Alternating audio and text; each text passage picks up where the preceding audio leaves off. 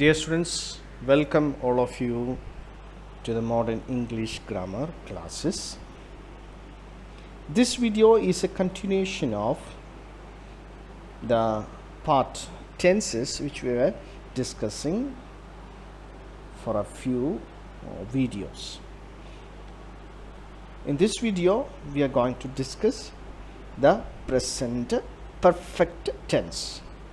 The present perfect tense.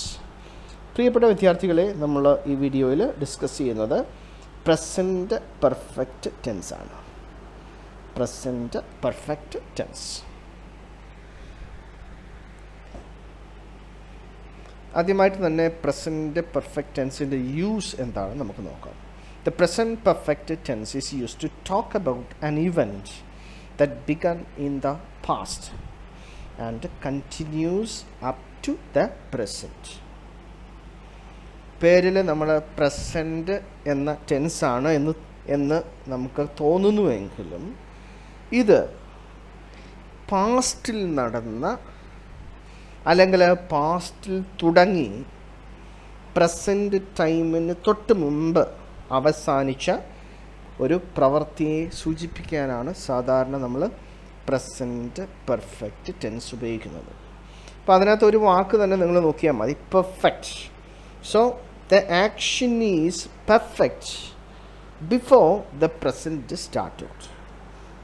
നമുക്ക് ഈ ഡയഗ്രത്തിൽ നോക്കുമ്പോൾ തന്നെ കാണാൻ പറ്റും.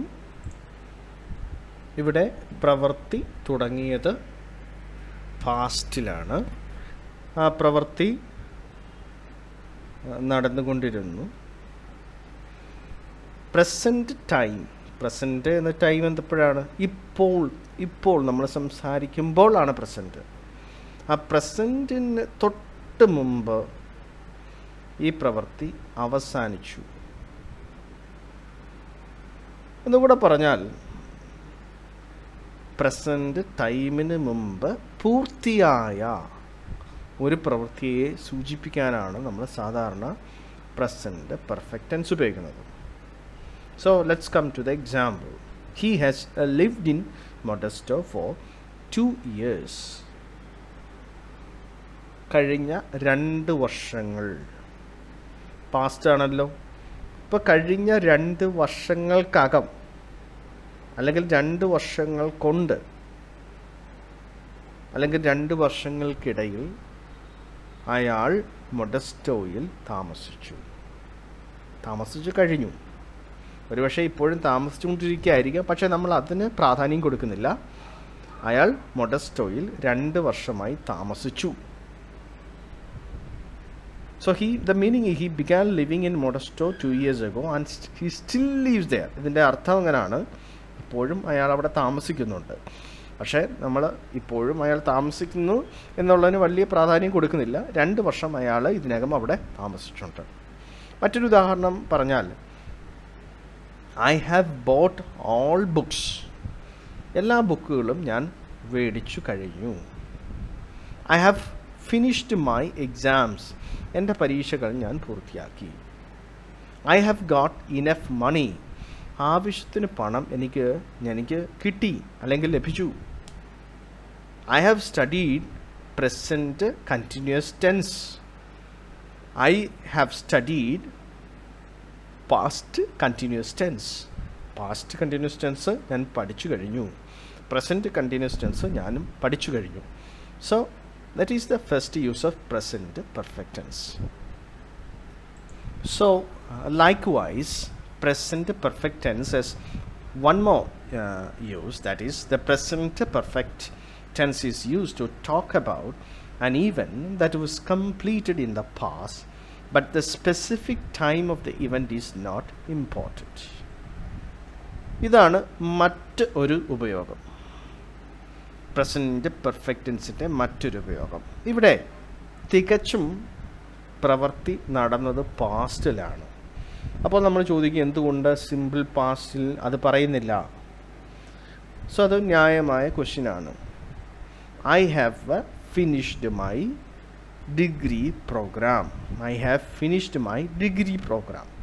എന്താണ് അർത്ഥം? ഞാൻ എൻ്റെ ഡിഗ്രി പ്രോഗ്രാം കംപ്ലീറ്റ് ചെയ്ത് കഴിഞ്ഞു. പക്ഷെ എന്തുകൊണ്ടാണ് പാസ്റ്റിൽ പറയാത്തത്? എനിക്ക് പറയാമായിരുന്നല്ലോ. I finished my degree programme. Why don't I say it in simple past tense? കാരണം ഇതാണ്,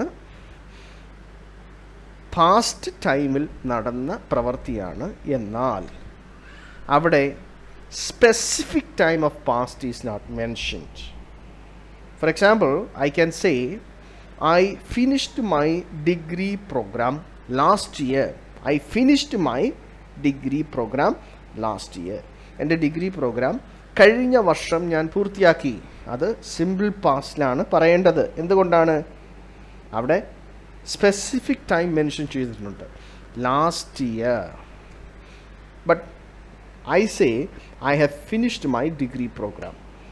There you should say in present perfect tense.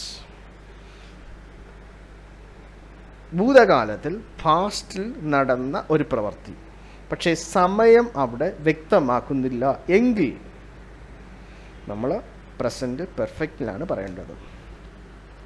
മറിച്ച് ഞാൻ പറയാണ്, I have seen my friend yesterday.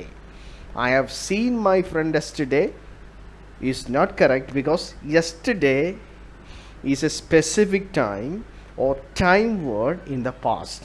There you need to say in simple past. I saw my friend yesterday. So let's come to the example. I have seen that movie before. മുമ്പ് എന്നോ, അവിടെ definite time അല്ല, ഇതിനകം എന്നോ ഞാൻ ഈ cinema കണ്ടിട്ടുണ്ട്. He has already visited Vietnam. അവൻ ഇതിനകം തന്നെ Vietnam സന്ദർശിച്ചിട്ടുണ്ട്. And here specific dates and times are not mentioned. വളരെ പ്രാധാന്യമുള്ളതാണ്. സിമ്പിൾ പാസ്റ്റും പാസ്റ്റ് പെർഫെക്റ്റും തമ്മിൽ വേർതിരിക്കുന്ന ഒരു ഭാഗമാണിത്. Simple past, in the case of simple past, a specific time of past should be mentioned. But on the other hand, in the present perfect tense, action happened in the past, but no specific time is mentioned. And also I don't want to mention specific time. ഒരു പക്ഷേ ഭൂതകാലത്ത് നടന്നതാണ്, സമയം എനിക്ക് പറയാൻ താല്പര്യമില്ല എങ്കിൽ നമ്മൾ present perfect ടെൻസാണ് പറയുന്നത്. പ്രത്യേകിച്ചും പ്രസൻറ്റ് പെർഫെക്റ്റ് ടെൻസിൽ ഉപയോഗിക്കുമ്പോൾ ഈ ഭൂതകാലത്ത് നടന്ന പ്രവൃത്തി ഭൂതകാലത്താണ് നടന്നതെങ്കിലും അതിൻ്റെ ഇഫക്റ്റ് നമ്മൾ പ്രസൻറ്റിലേക്ക് കാണിക്കാനാണ്. I have seen that movie before. അതിൻ്റെ അർത്ഥം എന്താണ്? ഞാൻ ആ സിനിമ കണ്ടിട്ടുണ്ട്, ഞാൻ നന്നായി ആ സിനിമ കണ്ടിട്ടുണ്ട്. That effect I know it very well. He has already visited Vietnam. വിയറ്റ്നാമിലെ ആവശ്യത്തിന് പോയിട്ടുണ്ട്. ആ പോയതിൻ്റെ ഇഫക്റ്റ് ഇപ്പോഴും ഉണ്ട്. I have completed my degree. ഞാൻ എൻ്റെ ഡിഗ്രി കംപ്ലീറ്റ് ചെയ്തു. The effect is still there. Hope that all of you understood this video. This video will be followed by the remaining part of tenses. Until then, goodbye.